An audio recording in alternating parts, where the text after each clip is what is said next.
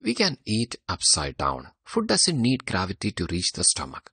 Peristalsis, a powerful wave-like muscle movement, pushes the food along. Hi friends, in this video, we can have a deeper look into the functions of digestive system and the 6 steps or activities that is happening in the digestive process within 5 to 10 minutes. What do you mean by digestion?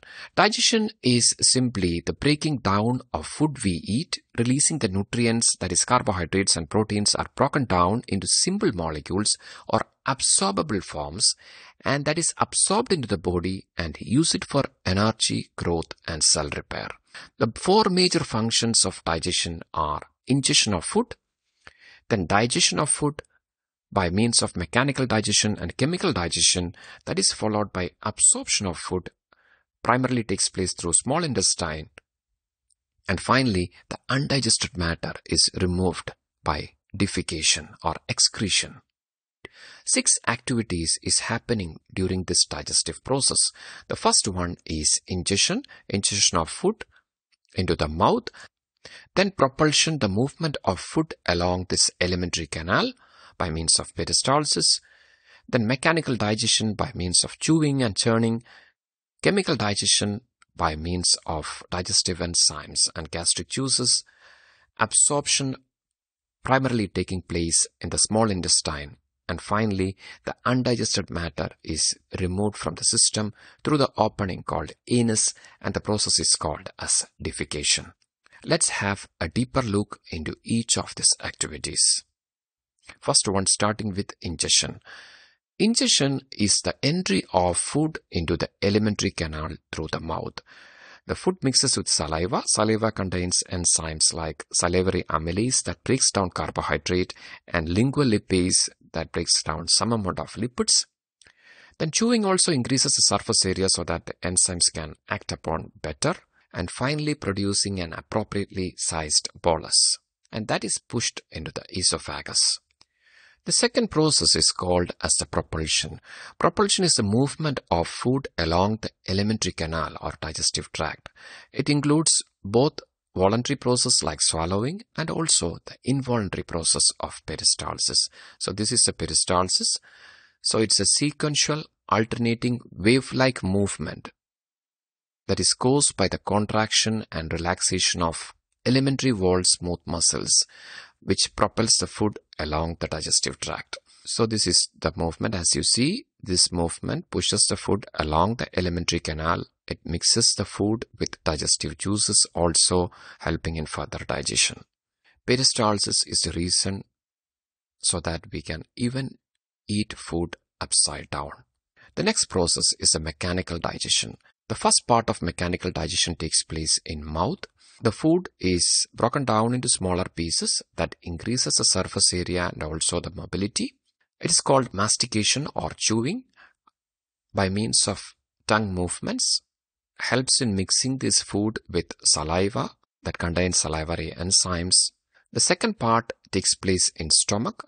The churning of food in the stomach that further break down the food into smaller particles and exposes this food to digestive juices, and finally producing an acidic soup which is called as chyme.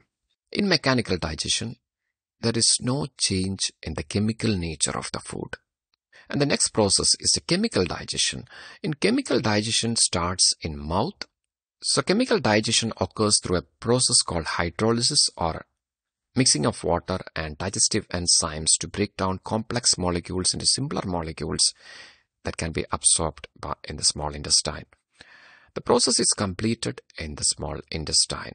Let us take some example to understand chemical digestion. In chemical digestion, the chemical nature of the food is changed from a complex molecule to simpler molecules that can be easily absorbed by the body.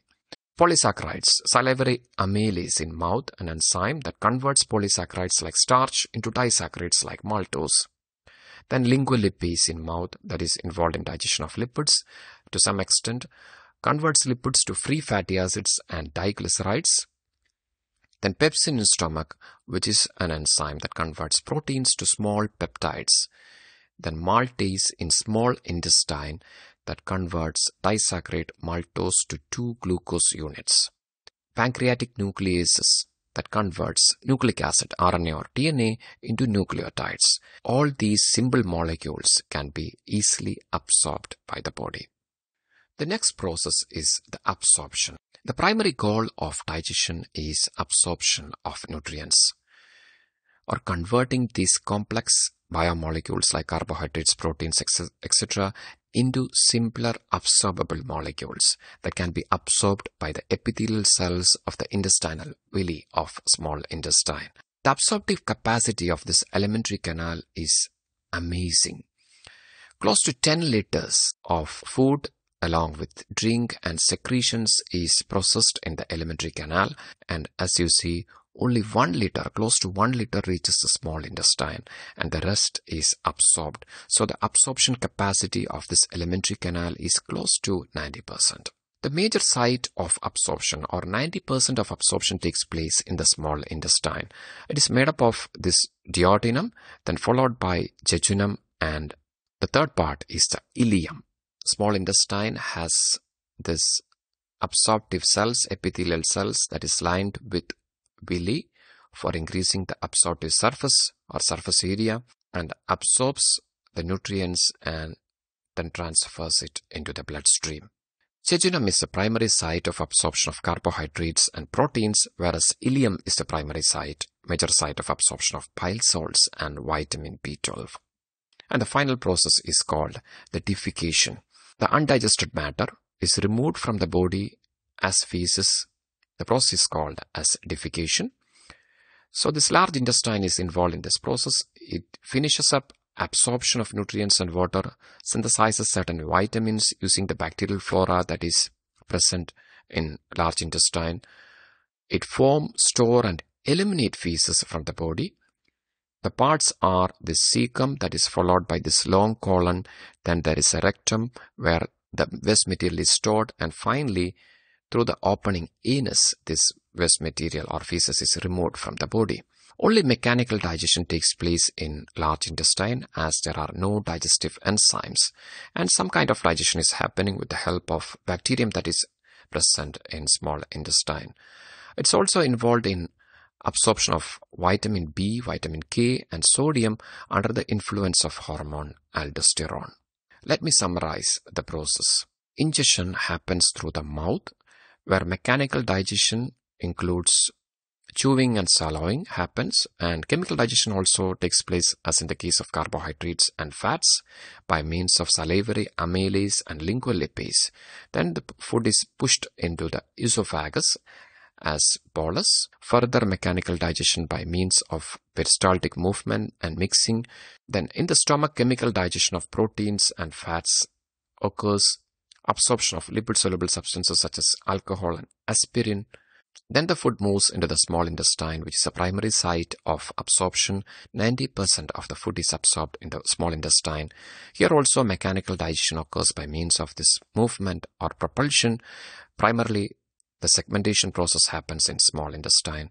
Then chemical digestion by means of different kinds of enzymes like amylases, lipases, the nucleases to degrade nucleic acids, and we'll be discussing that in the next video.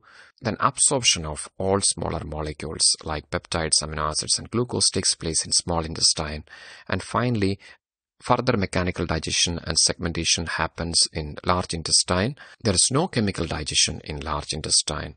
The undigested matter is removed through the opening called anus. In large intestine, absorption of ions, water, minerals, vitamins, etc. takes place. And this is how our digestive system works. And finally, leaving you with a video on the absorption and digestion of carbohydrates, proteins, lipids, and nucleic acids. The link is here. Take care. Stay blessed. Thank you so much for your support. You are with biologyexamsforyou.com.